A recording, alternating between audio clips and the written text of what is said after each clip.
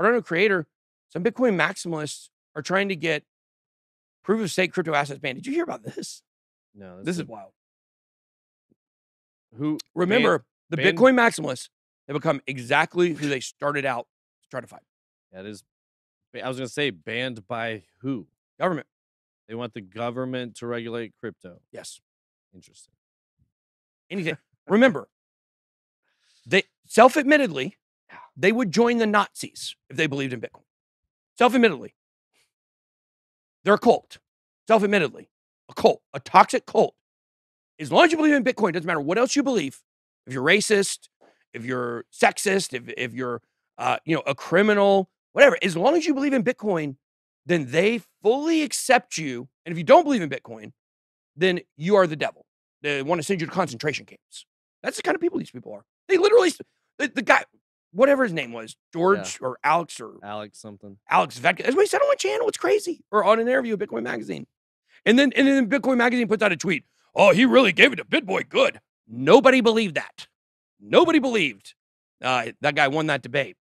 I got some great content after that, being able to talk about him saying Nazis are cool, pretty much.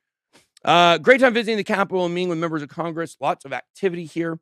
After meeting various members of the U.S. Congress, he streamed live on his YouTube channel to update the crypto community in general, and the Cardano community in particular. I'm something very disturbing that he had discovered, namely that certain Bitcoin maximalists have been lobbying U.S. lawmakers to create legislation that places regulatory obstacles in front of every crypto asset other than Bitcoin. Wow. He said, I did discover that certain members of the Bitcoin community are actively telling lawmakers, what snitches, what little snitches, to write into legislation that everything but Bitcoin is a security, to write into legislation every attempt possible to delegitimize or outright ban proof of state, proof of stake cryptos. This is extremely disappointing and disheartening. I like to believe that we have political indifferences or technological differences or differing financial incentives, that we would fight these things in the marketplace of ideas and the marketplace of users and traditional competition. The attempt to co-opt the U.S. federal government legislative process to ban your competition is an anathema. How you say that word? Sure. To every single thing the Bitcoin movement was founded upon. I tend to agree. I mean, what happened to free market options, free market choice? That's the whole point. They don't want that. Yeah. That's why these people are toxic. They're so stuck up their own, you-know-whats, that they can't see how stupid they look. They're the scourge of the crypto humanity. The scourge, the Bitcoin maximalist. The fact that they're literally... Now, can you imagine this? What is more likely to get banned? Proof of stake or proof of work?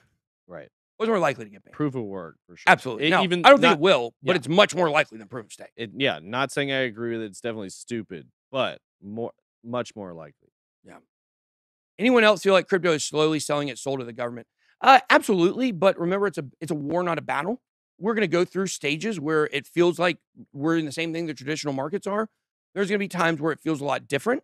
And it feels like it's accomplishing more, bringing people into the economy. But right now, we're definitely in one of the places in the battle where the government is, it has its nose in everything. Now the Bitcoin maxis are inviting them to come in further. So scary stuff, scary stuff.